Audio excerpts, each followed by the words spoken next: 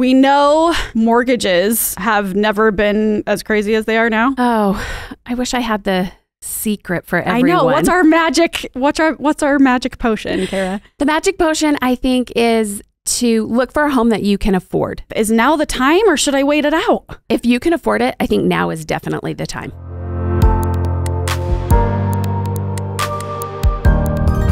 So, Kara, we know mortgages have never been as crazy as they are now.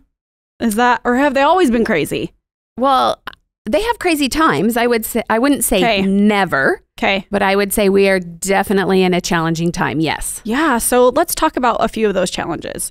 Obviously, we know, if you can't have cash, you're not getting into a house. You're going to have a bidding war. Good luck getting approved now that all the houses are at least $2 million, right? All of those different things, right, that are going on in mortgages. But really, from a national outlook perspective, what are your thoughts? You've obviously been in the mortgage industry for a long time. What are your thoughts as what environment we're in right now? Well, I don't think Utah is any different than what we're experiencing nationwide. Yeah. Nationwide, we obviously have a housing shortage. That is one of the biggest issues that so many states are dealing with. And on top of the housing mortgage industry, we're also experiencing high values. Prices are going up so much that people just can't afford a home based on the value of the home, and then throw in inflation and rising rates. It's not a good mix in any way. Yeah. Lots of different cons. So how, as let's say home buyers, how do we overcome these? What do we do? Oh, I wish I had the secret for everyone. I know. What's our magic potion, Kara? The magic potion, I think, is to look for a home that you can afford. That is going to be the most important, is to get pre-approved and know what you qualify for. You don't want to get out looking for a home in hopes of buying something and then find out you don't qualify for that. That's going to break your heart. Okay. So to get pre-qualified is going to help you so much, but to look for a home in a reasonable price range. Okay. Right now, there are so many things that home buyers have to do to even get an offer. We are in unprecedented times, like you said. Yes. Yeah. So talk to me about that pre-qualification.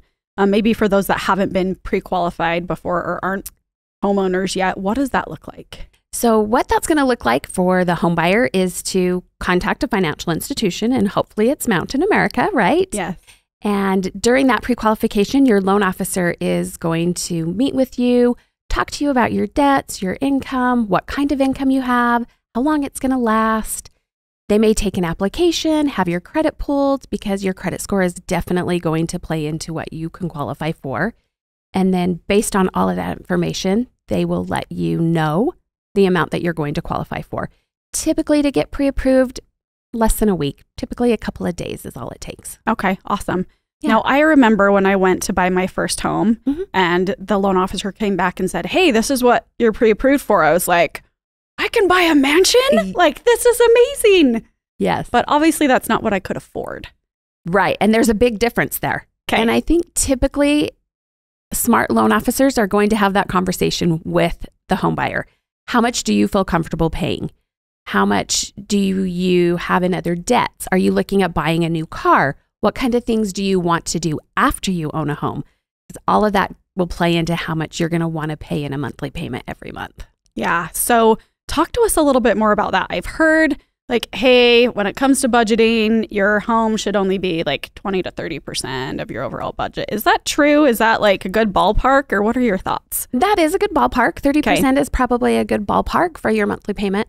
I think the other thing that is important to realize is that not only are you making a payment to the lender, but your payment's going to include your property taxes, your homeowner's insurance, and then you're going to have utilities on top of that. Those are not included in your payment, but all of those things play into how much you can afford. Yeah. Do you think 30% is realistic in this environment, or are we going to have to go like above that? In this market, we are going to have to go above that, unfortunately. Yeah.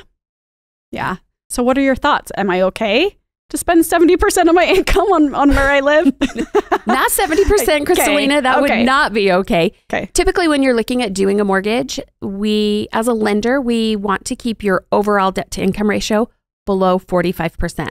Okay. So that's going to include your mortgage payment and then any other installment payments that you have. What do you mean installment payment? So that would include any type of car loans, credit cards, student loans, anything that you make a monthly payment on. It does not include any type of utilities. Okay. So keep all my installment payments at 45%. Below 45%. Okay. And that is based on your gross income, not your net. Okay. All right. Yeah. Well, that's good. That's good to know. So it gives you a little bit more buying power. Okay. I love that. So is there we know there's a shortage in inventory. There is. Right.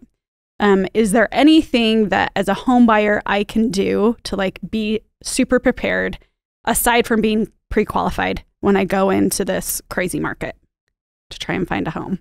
Oh, that's a good question as well. It is one I'm not sure if I have the exact answer for, but when you work with an agent, they are definitely going to be able to steer you in the right direction, have you look at homes that are within your budget.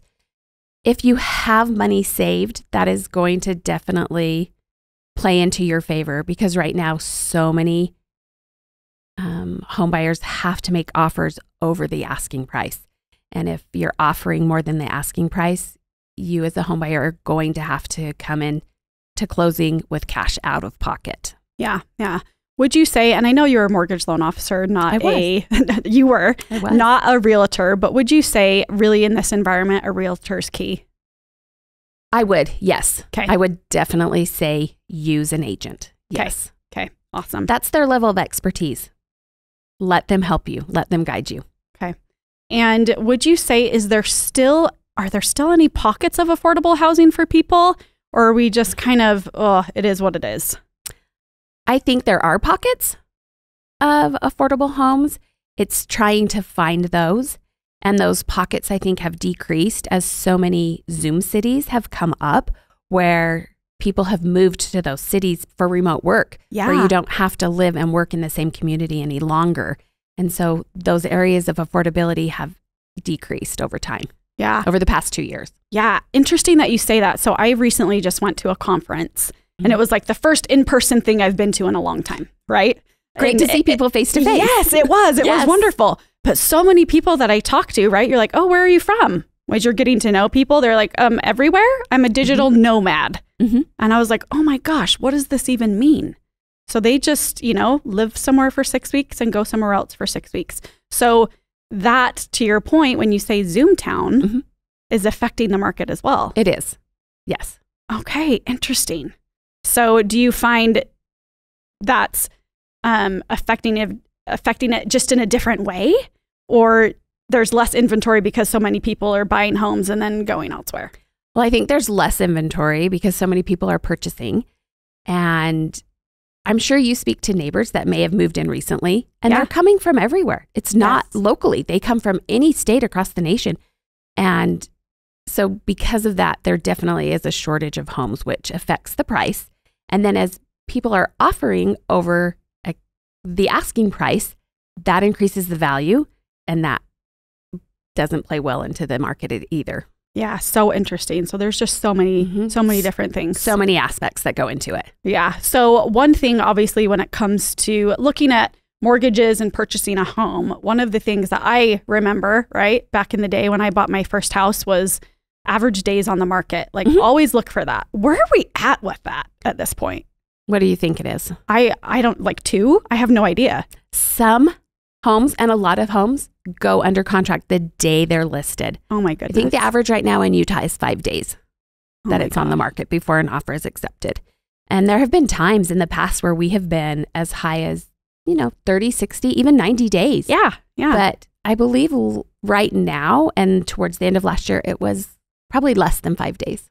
Okay, interesting. So let's say I am a first-time home buyer and I'm wanting to get into my house. Good grief. Is now the time or should I wait it out? What are your thoughts? If you can afford it, I think now is definitely the time. Okay. Unfortunately, we've all heard rates are going up and they will continue to go up this year and values are going to keep going up. So It's better now if you can buy a home, you're going to start building equity. Even if it is at a higher value, you're going to build that equity. If you're going to stay in the home long term, or even I would say longer than 5 to 7 years, it's a great time to buy a home. If you find that you might be leaving or moving in the next year or two, don't buy a home.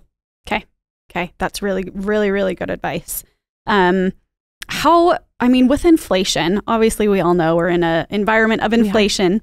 How does that affect home prices? Is that helping the value increase as well, or is it mainly just because of that inventory? It's a combination of the inventory and inflation. It is. They are both helping to drive those values higher. Okay. Just so crazy. It is. Yeah. Looking at our footprint in the Intermountain West, Utah, Idaho, Nevada, Arizona, all those surrounding states.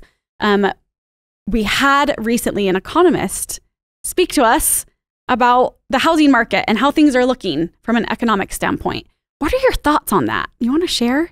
I've actually heard from Natalie. She is the director of the Kim Gardner Institute at the University of Utah, and I love to hear her speak. She always has such great information and statistics. I actually heard from her just last week. Awesome. She was at a luncheon that I was at, and she spoke. And Utah is not any different than the states that we have our footprint in. Every state is experiencing those issues. Natalie is experienced in Utah because that's her footprint. And as she spoke, it was very interesting to hear from her because she said, as we've talked about, the housing shortage. Yeah. Right now in Utah, we are short about 44,500 homes. Oh my goodness. And the time it's going to take us to kind of dig out of that hole could be 5 to 10 years. So this isn't a short-term problem. This is definitely going to be something long-term. Okay. So really, there's no waiting it out. Not really. Okay. Not right now. Okay. Interesting.